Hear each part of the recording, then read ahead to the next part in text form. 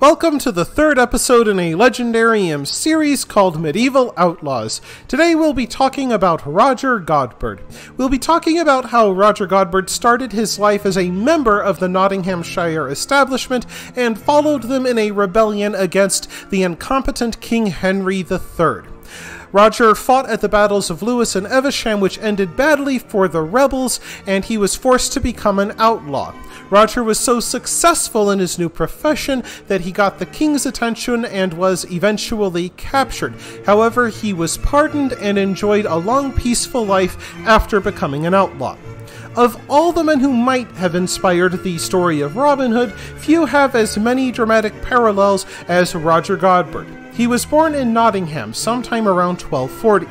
In time, Godberd became a member of the Nottingham Castle garrison under Earl Robert Ferrers of Derby, one of the richest men in England. Roger Godberd became good friends with Sir Reginald de Grey, the future High Sheriff of Nottingham, often joining his hunting trips into Sherwood Forest. Sadly, there was no Maid Marian, as Roger married a woman not named Marian and had 2 children with her. However, Godberd would not enjoy quiet family life for long. Earl Robert was mainly focused on managing his estate, but the great political upheavals of the 1260s could not be ignored. The incompetent King Henry III had been mismanaging England for years, raising taxes to finance wars in France and Italy and then losing them. Earl Robert joined the rebels, calling for a strong parliament to force the king to behave himself. Roger Godberd followed Ferrers into battle, and Ferrers followed the rebel leader Simon de Montfort. However, Godberd's choice to follow Earl Robert meant a break with his old friend and hunting partner Reginald de Grey, who supported the king. Godberd fought with Earl Robert at the Battle of Lewes on May 14, 1264. Roger crept through the forest by night, taking the high ground. When dawn broke, Godberd faced a royal army that outnumbered the rebel forces by 2 to 1, and led by King Henry's far more capable son, Prince Edward Longshanks. At first, the battle went well for Prince Edward, his heavy cavalry dispersing the rebel left flank. However, as Edward pursued the men on the left, the remaining rebels counterattacked and crushed the royalist forces before Prince Edward could return. The rebels captured King Henry III. For a time, de Montfort was in charge of England. Yet Montfort proved to be no better at running the country than King Henry III had been, giving the spoils of battle to family and friends while ignoring many who fought for him at Lewes. Not surprisingly, Prince Edward took advantage of discontent among the rebels to reverse his fortunes. Roger Godberd had to fight again at the Battle of Evesham 14 months later, in cold, rainy weather.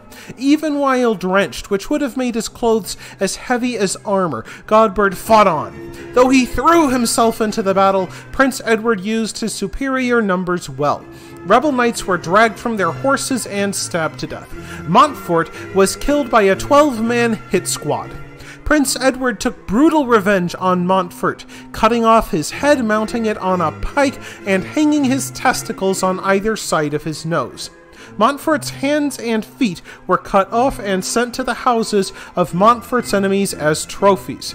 Within weeks, people were pouring to Montfort's grave, where only his trunk was buried, drawn by tales of miracles at his gravesite and the spot where he was slain. For a time, the people of England believed that de Montfort was a saint. However, no one said such things about Earl Robert, who was arrested for treason and imprisoned in Windsor Castle. King Henry's second son, Edmund, seized Ferrers' estate. With his master imprisoned, Godberd found himself without employment, so it's not shocking that Godberd chose to take to Sherwood Forest and live as an outlaw. In doing so, Godberd may have inspired part of the legend of Robin Hood. Yet Godberd's new career set him at odds against his former friend Reginald de Grey. Like Godberd, Sheriff Reginald was a military man, and became one of the youngest sheriffs in England in his time. It must have been with some sadness that de Grey set about pursuing his former friend. In Sherwood Forest, Godberd gathered more of Earl Robert's former retainers, many of whom had also lost their land or jobs. They formed a fully functioning criminal gang, with spies and informants tracking the juiciest swag through the Shire. While Robin Hood robbed from the rich to give to the poor, Godberd robbed anyone and gave to himself. Once he robbed Stanley Abbey, taking money, horses, and killing a monk. Godberd's outlaw band soon became so infamous that King Henry III himself sent a message to de Grey expressing concern about the number of robberies in Nottinghamshire. He even noted that it was no longer safe to travel the royal roads without having your purse lightened. King Henry III was so concerned that he even sent extra men and wooden barricades to secure Nottingham Castle against Roger's band, who by then numbered more than 100, enough to match and possibly defeat the garrison. However, Godberd had a castle of his own to retreat to. Sir Richard Folliot, a nobleman, gave Godberd refuge in Fenwick Castle. There, Godberd's gang had a place to plan their robberies, giving a cut of the profits to Sir Richard. It's worth noting that Sir Richard Folliot bears a resemblance to a man from the early Robin Hood ballads named Sir Richard at the Lee, who gave Robin sanctuary after he escaped the sheriff's trap at the archery tournament. For a time, it must have seemed that Godberd had things well in hand. Then he was finally chased down by Reginald de Grey. The sheriff caught Godberd at Rufford Abbey. Technically, the sheriff violated sanctuary rules by taking the outlaw on monastery grounds, and he had to pay the abbot a fine. Despite that, de Grey got to keep his prisoner. But much to Grey's fury, Godberd was able to slip his guards and escape. This time, the sheriff received a special grant from King Henry III to defeat the outlaws once and for all. Godberd's next round of freedom lasted only a matter of weeks until he was finally chased down by de Grey's men. This time, de Grey was determined to make certain his former friend did not escape. De Grey moved Godberd 3 different times, twice to castles under his control, and finally to the Tower of London itself. For 3 years, Godberd awaited trial for his crimes, but fate intervened again. Just as Robin Hood's outlaw career ended with the return of King Richard in the last reel, Godberd's life was saved, ironically enough, by Prince Edward, who returned from the 8th Crusade in 1274.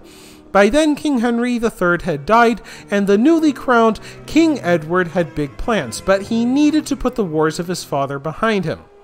So he issued pardons to the former rebels who still lived, among them Roger Godberd. Godberd then did something surprising. He declared his life of crime to be at an end, rejoined his family, and lived quietly for the rest of his days. His old friend turned enemy Reginald de Grey served King Edward Longshanks in the wars in Wales, and later became a member of Parliament.